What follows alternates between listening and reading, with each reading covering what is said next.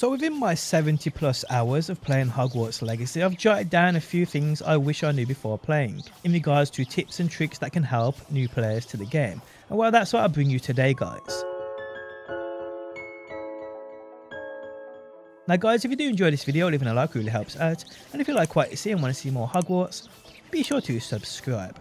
Okay, so these I've jotted down, may not be in any particular order. And also guys, if you would like to add any tips or tricks for brand new players, please leave a comment down below. I mean, these are the things that I just wish I knew, but they ain't necessarily an absolute must, but they probably can make life a lot easier for a new player or a early on player. So let's get into it. Okay, so one thing I can't stress enough is to progress the main story questline. For the first 10 to 15 hours of your general gameplay, this is what I'd do. This is what I'd stick straight to, because along this way, guys, and the way this game works is you unlock many of the important things from just progressing the main story. Nothing in reality is tied to a side quest until you already have what you need. Things like the broom, the room of requirement, and as well as all the major spells you'll need for exploration. These are all tied mainly to the story questline. So if I were you, especially for the first 10 to 15 hours, stick to this. Just play the main game and get things done. I can't stress how important the broom is. This is an absolute must, because when it comes to exploration, without your broom, it is just, well, a pain in the ass. So yes guys, stick to the main story questline. Side quest ain't going anywhere. Get your broom, get your room of requirement, and you'll be good to go. Another thing I'll state for early players is Revelio is your best friend. Early on, this will help you discover many things that will assist you going forward into this game. Things like finding gold, things like finding gear, things like finding absolutely everything. And well, when you use that Revelio and you hear a bell sound, that means there's a field page guide right near you. These reward you XP, and this is very important for you leveling Revelio up. So yes, Revelio, in regards to looting, finding that gold, finding that gear, earning that XP is amazing. Now if you have one of those new PlayStation controllers or an Xbox Elite, what I'd do is I'd assign it to one of the buttons on the back of the controller, so you can just spam it out, because it absolutely is a must within this game. It is your best friend. Now Revelio can also be used on those brooms and mounts, so when you're flying low to the ground, use that Revelio and you may just discover something you need. Also, while you're on your broom, people, pressing in that left thumbstick will give your broom autopilot. So if you need to fly somewhere real far, you haven't got that through flame open, just aim in that direction, press in your left thumbstick, and the game will fly for you. I actually didn't realize this until probably about 35 hours into my playthrough. So yeah, a great little tip. Now another thing I will state for early players is not to dismantle that gear unless you absolutely have to. Doesn't matter what level the gear is, if it's lower than your currently assigned gear, don't dismantle it, because gold in this game is very important. And well, all the gear you don't need you can sell. As soon as you get to Hogsmeade, people, you can sell said gear. So definitely do not dismantle it. I'd also take advantage of the room of requirement. As soon as you can set things up, as small as it may be, potion stations, the enchanted loom, get this done. Now the room requirement isn't a far into the game mission, you do it for Professor Weasley, and as soon as you've done this quest you have the room of requirement open up for you. You can then progress and expand upon the room of requirement for doing Deek's quest lines. The first one being the elf, the knapsack and the loom. This will give you access to the knapsack, meaning you can go and capture those beasts, which is absolutely vital for this game.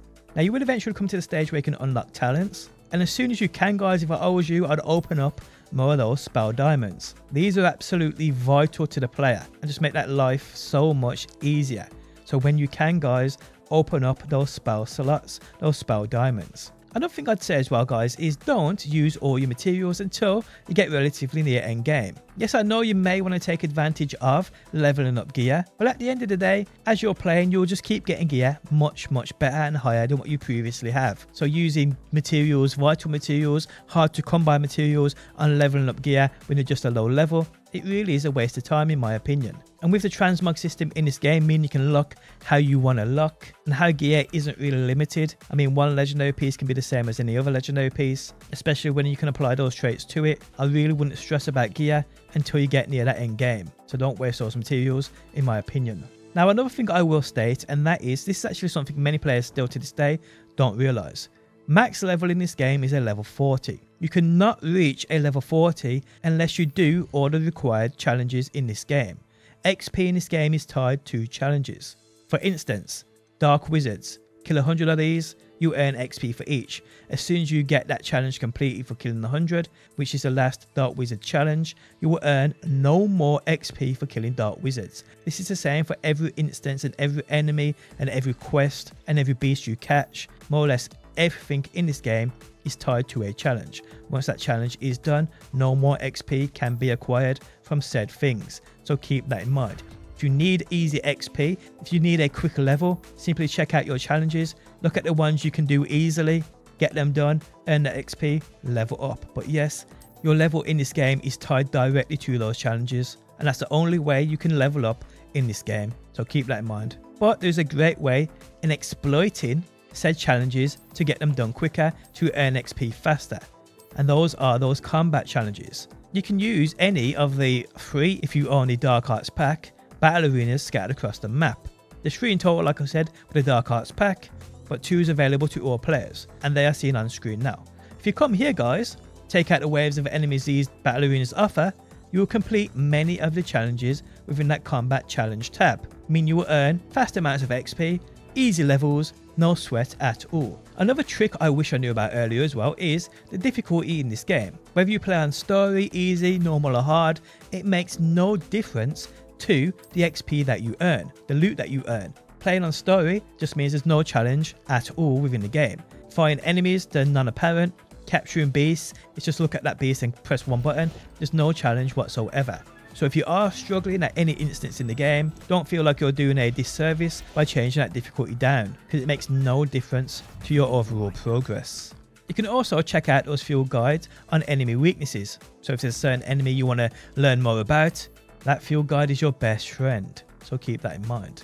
Also, we know certain enemies have certain shields. We know how shields work. If it's a purple shield, you need to use a purple spell to break that shield. But if you haven't got a purple spell within your build or your setup or your spell diamond, you can throw objects at enemies to break said shields. So keep that in mind. Combat in this game is one of the best parts about it, and the more you can learn about it, the better. Now, earning money in this game is an absolute must, but the best way to do this is by farming those beasts and then selling them to the brood and peck vendor within Hogsmeade. Again, as an early on player, progress the game until you unlock the Room of Requirement. Do Deek's first quest, who's located within the Room of Requirement. You will then unlock the knapsack. The knapsack then can be used to farm beasts and sell beasts. You get 120 for a single beast, and you start with 20 or 21 slots within your beast inventory menu. So that's a lot of money you can get from just farming beasts and selling them in real fast time too. The best place to do this, guys, is this spot on the map right here, this Puffskein Den. Come here guys, farm all Puffskeins within this little cave. Come to this point on the map, skip time by going into your map menu and pressing that right thumbstick in. Do this once, then go back to that Puffskein Den, capture away. When your inventory is full, go to the Hogsmeade vendor, the brood and peck, sell away, earn fast money. I wouldn't worry about money real early on. I'd progress the game like I said earlier, but when you're at the stage where you need that money, this is by far the best farm in the game. Now, when it comes to actually farming beasts, you will sometimes come across those shiny beasts. Shiny beasts in this game are just a different colour with a star next to their name. They offer nothing else as far as I'm aware in regards to breeding, in regards to selling for more money, in regards to anything. They're literally just a pretty colour.